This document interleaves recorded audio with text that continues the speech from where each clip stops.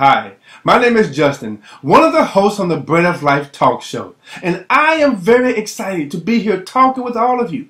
So first of all, everyone, and yes, that's including you, everyone is made in the image and likeness of God. But is that the way that you view yourself?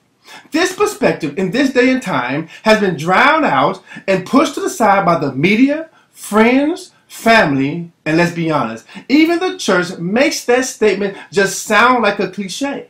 The truth, the Bible says that we are made in the image of God. But on the other hand, our eyes are exposed to violence and hatred, greed, hypocrisy, and so much more. So how does this demonstrate the Bible to be true? Don't worry, these are the kinds of topics on the Bread of Life show we like to talk about. I honestly believe that everyone wants and deserves to understand this all-time top-selling book called the Bible. I remember growing up watching the conduct and behavior of the Christians around me.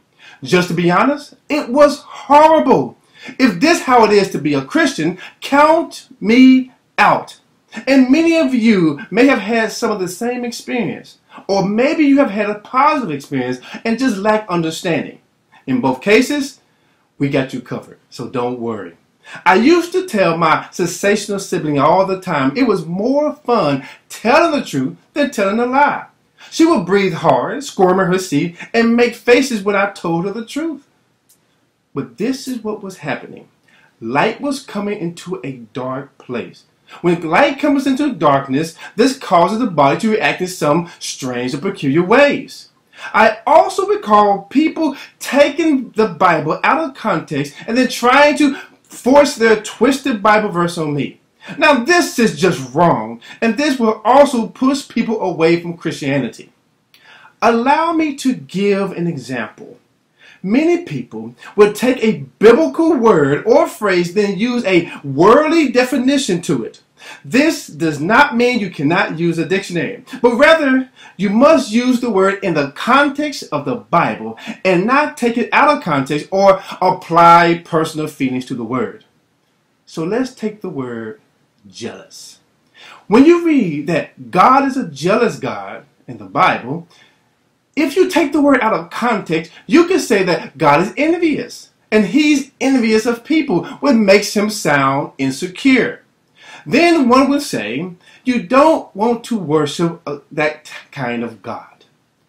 But if you take the word jealous in the context of the scriptures, you discover that God reveals to you that he loves you so much that he does not want to share you with anything or anybody. Because all things besides God is created. And God definitely does not want to share you with the devil.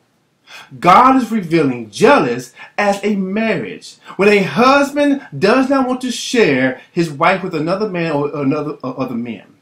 Now you can view God in the appropriate context and not the worldly, carnal, misconstrued ways the world tries to pressure you to accept. This is where we give the word, talk about the word, and eat the word on the Bread of Life show with your host, the sensational sibling, Justin.